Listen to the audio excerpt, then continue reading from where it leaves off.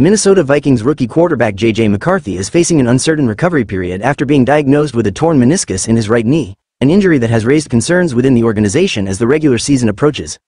The Vikings announced on Tuesday that McCarthy would undergo surgery to address the issue, but the full extent of his absence won't be clear until after the procedure is completed. The nature of meniscus injuries can vary significantly, depending on the severity and the specific surgical approach required. If the meniscus is simply trimmed, McCarthy could potentially return to action sooner. However, if a complete repair is necessary, the recovery process could be more prolonged, potentially sidelining him for a substantial portion of the season.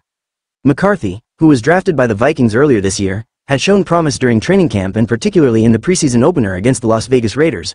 In that game, he completed 11 of 17 passes for 188 yards and 2 touchdowns, while also showcasing his mobility with 2 runs for 18 yards.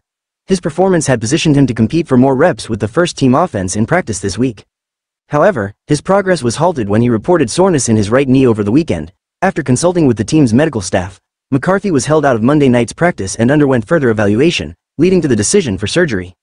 Head coach Kevin O'Connell expressed concern over the situation, emphasizing that the team will not know the full timeline for McCarthy's return until after the surgery. This uncertainty leaves the Vikings in a precarious position as they prepare for the start of the regular season. With McCarthy's status in doubt, veteran quarterback Sam Darnold is expected to solidify his role as the Vikings' starting quarterback. Darnold, who has been taking the majority of first-team reps, is now likely to be under center when the Vikings face the New York Giants in their Week 1 matchup. The team's depth at quarterback includes Nick Mullins and Jaren Hall, both of whom are competing for backup roles during training camp.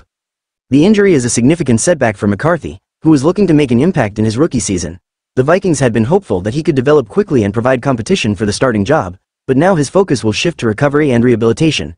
The team's outlook for the season may also be affected, depending on how quickly McCarthy can return to the field and resume his development as a potential future starter.